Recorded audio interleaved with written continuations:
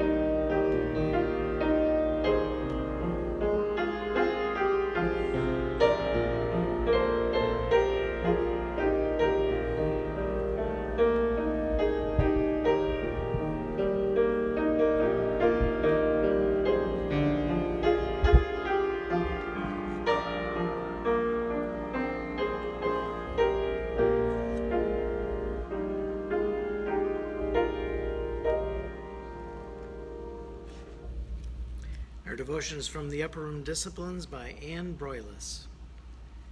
And our scripture this morning is Romans 12, 9-21. Let love be genuine. Hate what is evil. Hold fast to what is good. Love one another with mutual affection. Outdo one another in showing honor. Do not lag in zeal. Be ardent in spirit, and serve the Lord. Rejoice in hope and be patient in suffering. Persevere in prayer.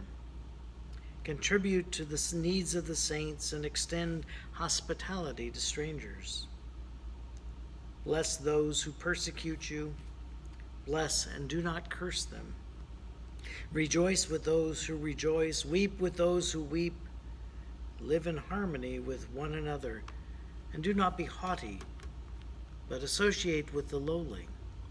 Do not claim to be wiser than you are, and do not repay anyone evil for evil, but take thought for what is noble in the sight of all. If it is possible, so far as it depends on you, live peaceably with all. Beloved, never avenge yourselves, but leave room for the wrath of God. For it is written, "Vengeance is mine, I will repay," says the Lord. No, if your enemies are hungry, feed them. If they are thirsty, give them something to drink. For by doing this, you will heap burning coals on their heads. Do not be overcome by evil, but overcome evil with good. The word of God for the people of God. Thanks be to God. So what does love look like?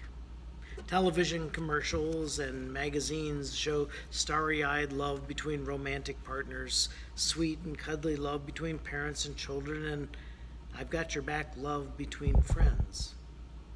If only love were as simple and as uncomplicated as these images. In reality, whether it's connecting groups or individuals, love can be hard work. In the preceding verses, Paul reminds his listeners that we are one in Christ.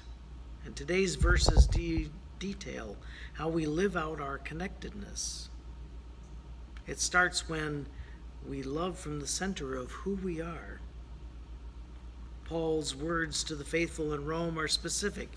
He offers no "just be nice" platitudes, but rather a series of exhortations that apply today as much as they did thousands of years ago. Ultimately, we love because God first loved us. Although some of Paul's ideas echo Jesus' teachings, he very specifically lists behaviors to show how genuine love. Read these verses slowly and pause after each suggestion. Which of these feel easy? Which ones do you need to still work on? Think of specific persons or situations that fit. You might also name individuals who you know or know of you who are exemplify genuine love or perseverance in prayer. It may be someone famous like Nelson Mandela or Dorothy Day or Malala Yousafzai.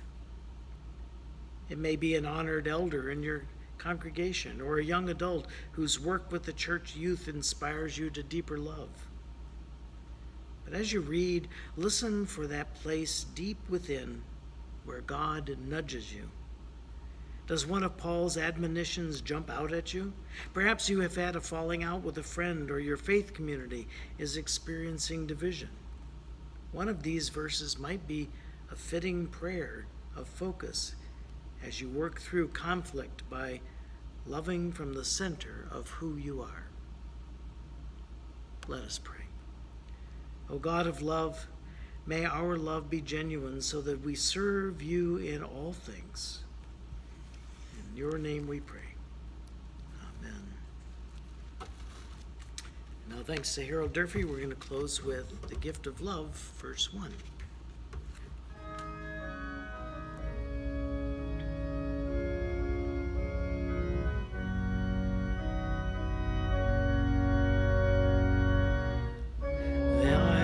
Speak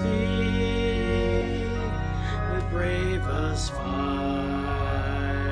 and have the gift to all inspire and have not love. My words are vain, a sounding brass and hopeless gain.